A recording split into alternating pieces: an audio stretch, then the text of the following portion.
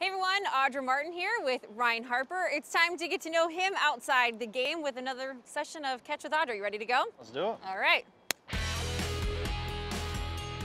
All right, Ryne, what were some of your earliest memories of getting out on the field, playing catch? Well, ever since I could walk, Dad, he's always had me outside. Like my brother, I have a brother 2 years younger.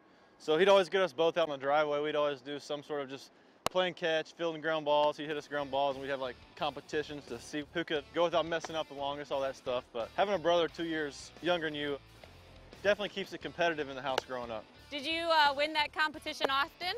He actually got drafted by the Braves to play infield, so he was a pretty good infielder in himself, but I would like to say I won more than I lost.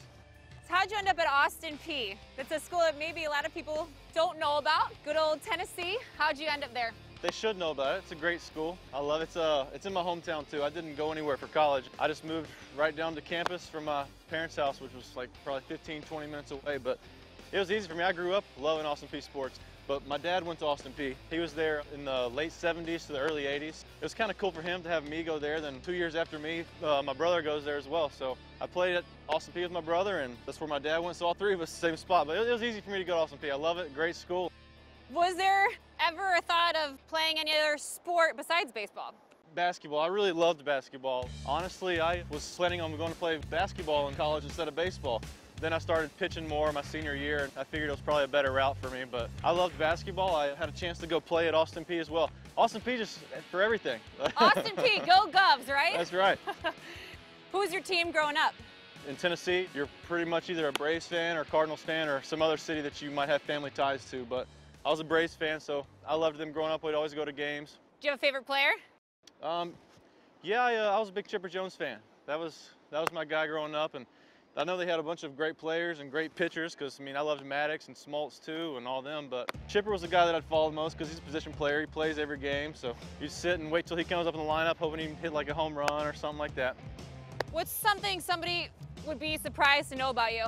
I do like to read a lot. I love golf, but that's something that's not kind of shocking. I guess reading, that's pretty rare for people to do these days, unfortunately. I have noticed you reading before games. I've always been curious about that. What kind of books? I like James Patterson's books. I like kind of creating a story in my head. Obviously, he's a great writer, so those are a lot of fun to read. How often do people think your name is Ryan? A lot.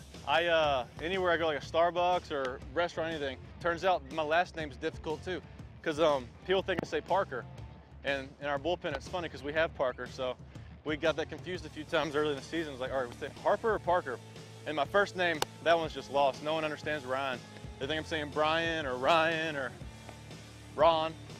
So, do most people assume that you were named after Ryne Sandberg?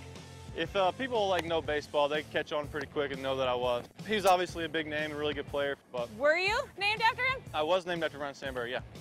If you weren't playing baseball, what would you be doing?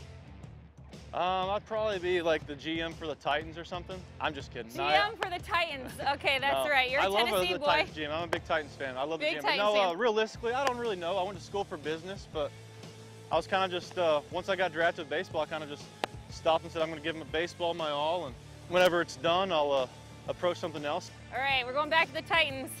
What's your prediction this year? 16-0 would be awesome, and I know they could win every game.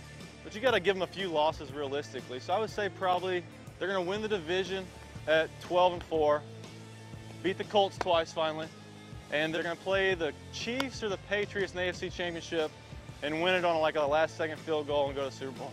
They're going to have a good year is what I'm saying. I got faith in my Titans this year. All right, you heard it first. I'm going to hold you to that. We'll reconvene at the end of the football season. Thanks for doing this, Ryne. Thanks, Audra.